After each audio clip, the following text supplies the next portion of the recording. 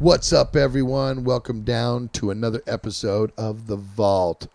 What's up, Walt? How you doing today, man? I'm doing great. Special episode today. I kind of think this one is because you really have more to say on this than I do, and that's kind of why Walter's in here with me a lot, because through all of the experiences back in the day, Walter was at a lot of them, and I mean in stuff that you wouldn't even think he was there, but he was there through them. And what we're going to talk about today is the Fabulous Disaster album cover shoot and how that happened. You see us all sitting in front. Actually, we're sitting in our clubhouse watching television is how that came up to go. And it's basically what the song is about, is the two world powers had the buttons in, I mean, you know, USSR and the United States at this time. This is before the wall and freedom back, is all before that. And basically the song is written about the two world powers having the power to push the buttons and kill us all, and what a fabulous disaster that is. So we're on the cover of the album watching the world blow up, and then when you flip the record over, you see our tennis shoes burning, because basically that's all that's left of us. But Walter was here. Walter was there that day and helped build that.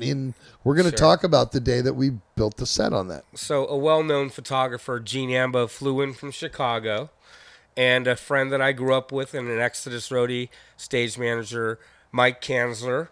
The three of us got in my car, and we drove around an industrial part of San Francisco and found all these pieces of woods and crates and junk, right? Basically just junk. Finding what we could find, and we knew we were going to build something in Tony Isabel, who's the manager of Exodus at the time, in her garage in the Haight-Ashbury. Yeah, on Stanton in San Francisco. Right. So if anybody want to know a demographic, this was done in San Francisco. So we brought all these pieces and we kind of put it together, and then I went home and grabbed all the Exodus flyers and posters out of my own bedroom in 1988, because the album came out in 89. January of 89, Fabulous. So I grabbed all these Exodus flyers and posters I could and put them up and around, and there was ones from the Warfield and some older ones.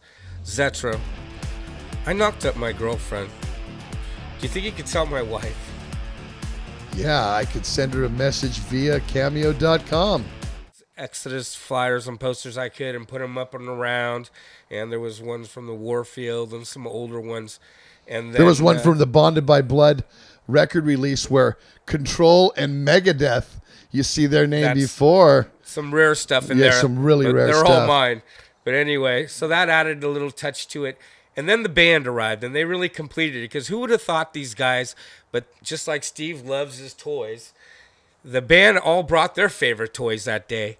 And if you'd been on tour with them back then, they used to bring toys on the road and play with them and talk through the toys. And Gary would be like a puppet, and they would become that puppet. Or I would take my per diem money and go to like Toys R Us and buy action figures, and they would be sitting in the back of the bus, or just anything stupid or cool. Yeah. Remember Tom had that little blue thing? He called it Babaloo.